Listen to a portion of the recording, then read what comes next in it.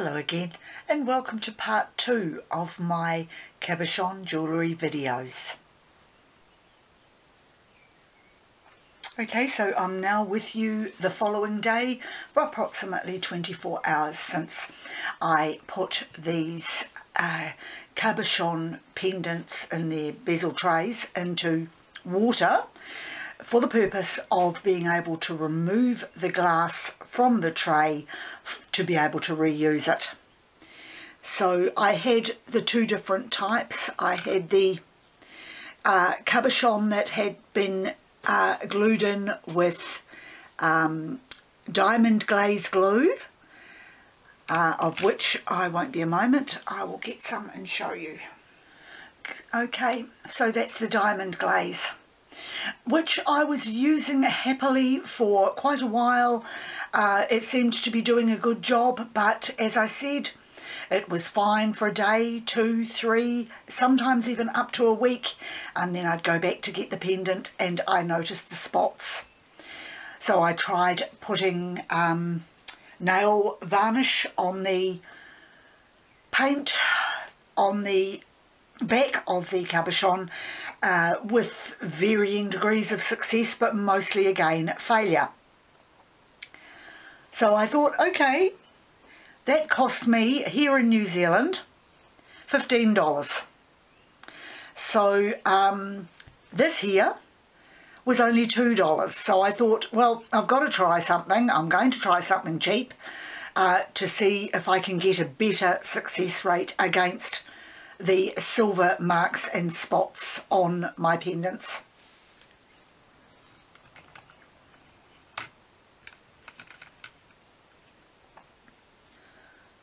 There is this one here, which was also glued in with Diamond Glaze. As yet, no sign of it being mobile. And this one here, which was glued in with PVA glue. Not really any sign of that being mobile yet either.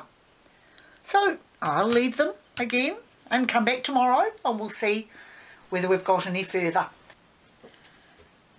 Okay, so I'm up to day 3 of soaking these cabochons, and in getting everything prepped I noticed that one of them was already loose, which I expected. Doesn't take long for these ones to loosen up because of the style of the bezel tray. So this one is easy enough to just dig out or pull out with my fingers. There is the PVA glue softened, and there is the back of the cabochon also with glue on it, but still intact to the best of my knowledge. I'm not sure if those are air bubbles or whether air has got in, but the silver spots are still very definitely there, so it is between the paint and the glass itself. So I will have to remove the paint from that and remove the glue from the cabochon, which is easy enough to wash off. And of course the paint is easy enough to peel. Just dig the knife in like so and take it all off. So I won't do it all now, but unfortunately it means I'm giving up the transfers that were on there. Bit of a shame, but I've got hundreds more of them, so it's not a problem. I'll see if there are any more that are ready to go. This one was done with Diamond Glaze, and if you look closely enough, I'm not sure how well you can see that in the light, the Diamond Glaze has started to white out already on the edges. I'm picking it will take a few more days before I can dislodge. No, maybe not. There is the glass out. Well, that was quicker than I expected. That was from a skin, of course, and the skin had been glued onto the cabochon first. So that is what is lifted first. So what I'm going to do is I'm just going to get my knife and score through that paint like so. Cross pattern. Then put it back in the water and leave it for another day or two to make it easier to lift out. Here is another one that was done with PVA glue, and I'm not quite sure whether that's ready to lift yet. It doesn't feel like it is, so I'll pop it back in. nor that one. You can start feeling them wiggling a bit when they're ready to lift. This one, of course, was done with glaze. The diamond glaze, you can see it on the edges there. The whiteness of it, it is starting to slowly melt out. I don't think that's ready to lift yet either. No. Okay. Right, so we've managed to do 2 today. The heart one lifted cleanly, which was brilliant. Even though it was diamond glaze, the glass cabochon is lovely and clean. So that is good. So I'll finish that there now and return tomorrow to give you another update. I've got the tray here that I'm picking the skin from, which was the diamond glaze from back in video 15, and it's just a case basically of picking away with my paring knife or a craft knife or whatever you've got that's nice and sharp until it lifts off, and you can then reuse the cabochon. Sorry about that, I'm just pulling a piece of paper towel in front of me so that I can get the paint onto it. But it's, yes, I'll continue to do this after, but it gives you an idea of how to actually get the paint out of the tray. You don't have to force it, you don't have to damage your bezel tray. What you need to do is just keep soaking it and keep soaking it until you've got all the bits removed carefully and reasonably easily. As you can see, my tray is starting to come through now, but I will pop that back in the water again for another day or two just to ease off the rest of that paint and glaze glue. Okay, so this one here, oh, it's already lifting as I pull it out of the water, so that's handy. So there we go, that is coming off now. Just ease that off there. Of course, all I need to do with this cabochon now is just scrape that off. It's great with the glass because it just scrapes off and the cabochon is ready to use again.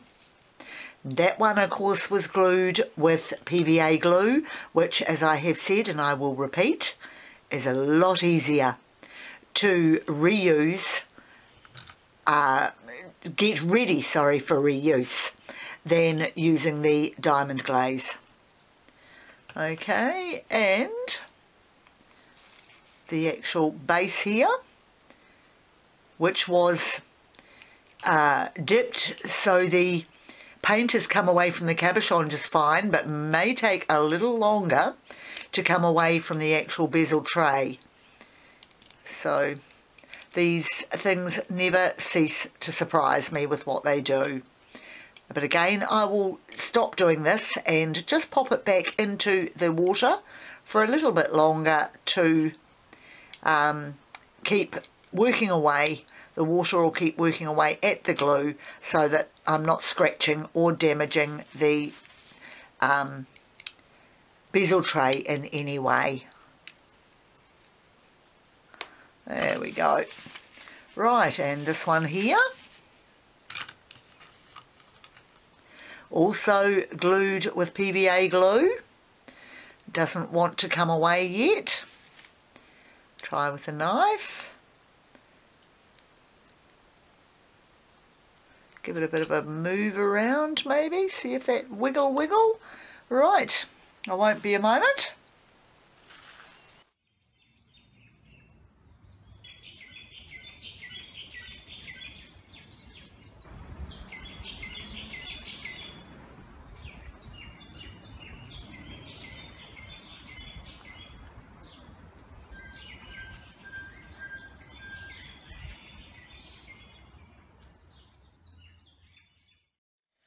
Right, in the clip just before this, I showed you very quickly how I had removed a glass cabochon from a bezel tray when I was practicing it.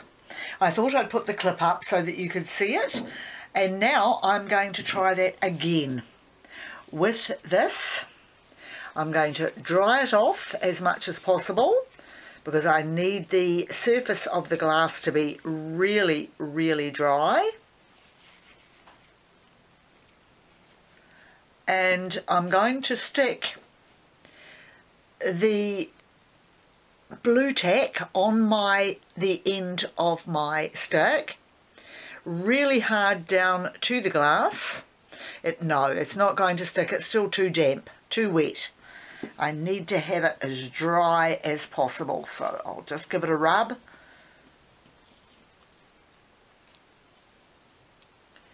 Try again.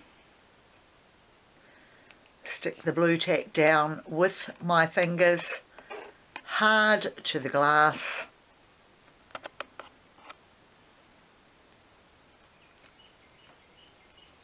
That's better, it is sticking now.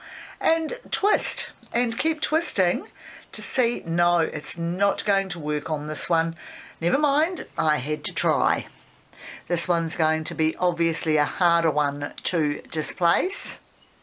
So it goes back in the water.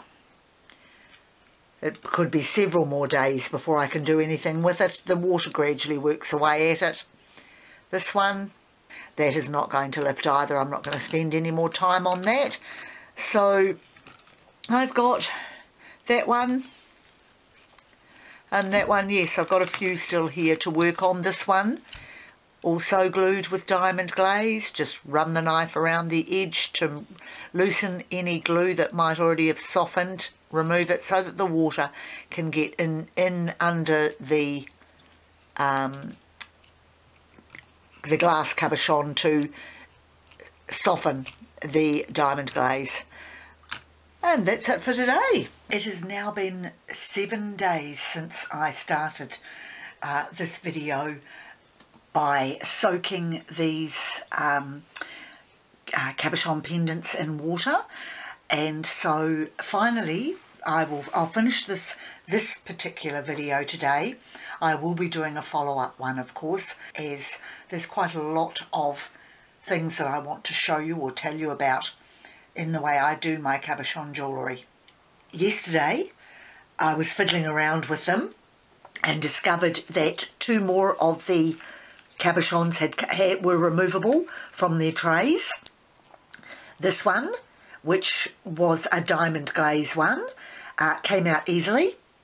Well, not easily, but I was able to wiggle it out and remove it so that I can now scrape away at the paint. As you can see, it's actually quite difficult, more difficult to do than from PVA glue. So I will leave that now and show you the other one which came away. It actually came away 2 days ago, but I've left it in here so I can show you. This one was the PVA glue, and it is so much easier to take off.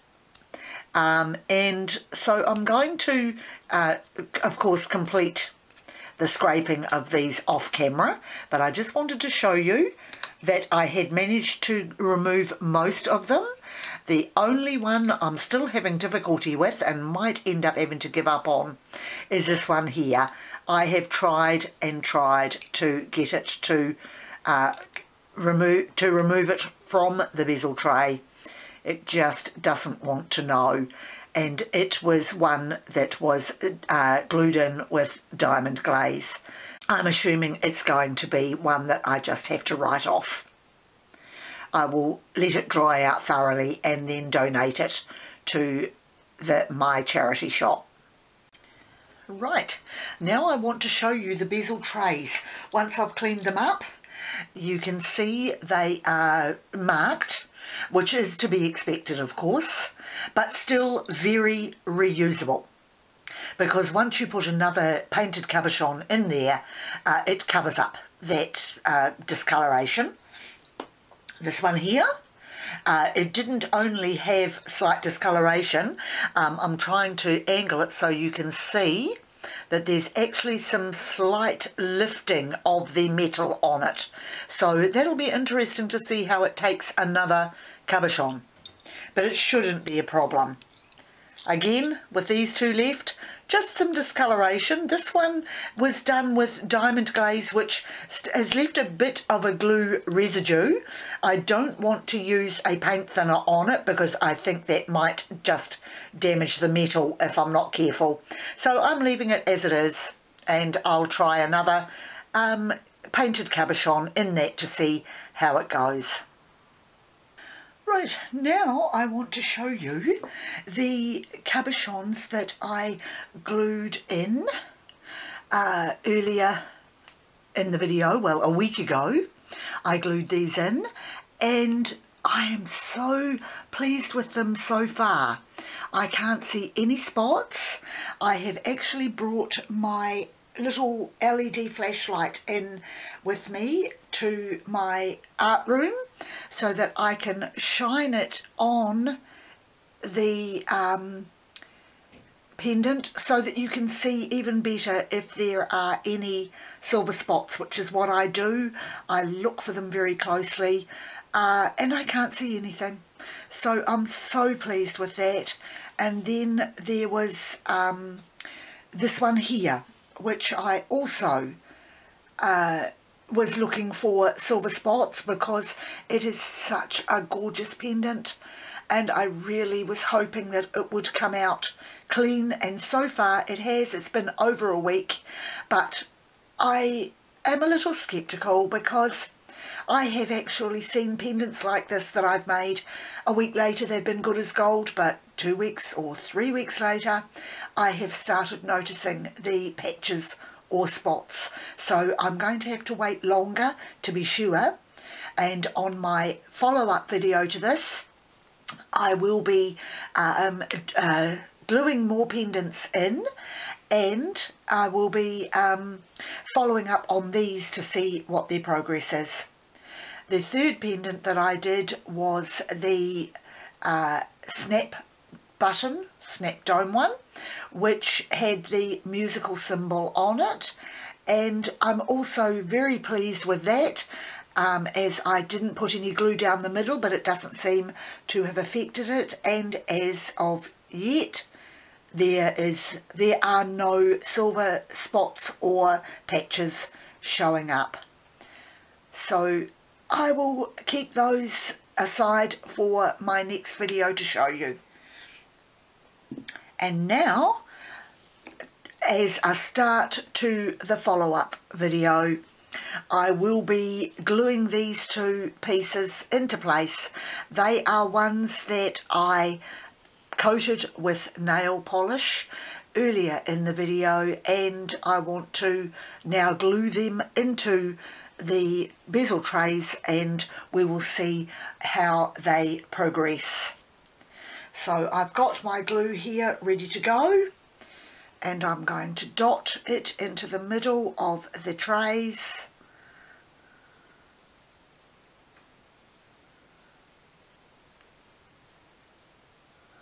Just a little dot more, there we are, and spread it out with my spreader so that I can then glue the cabochons into place. So you've already seen me doing this, so you know what I do. So I will just go off camera for a little while to get these ready and then go back on camera to pop the cabochons in. Right, I have the pieces ready to glue now. So I will start with the silver one. Here is my cabochon, which was the bumblebee one, which was so pretty with a tiny silver spot on the blue flower. Again, but not a problem for me. Oh, dropsy fingers.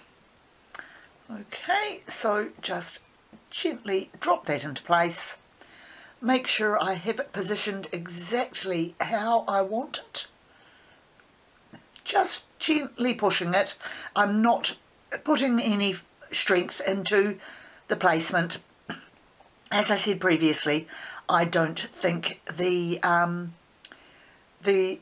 pushing it down makes any difference.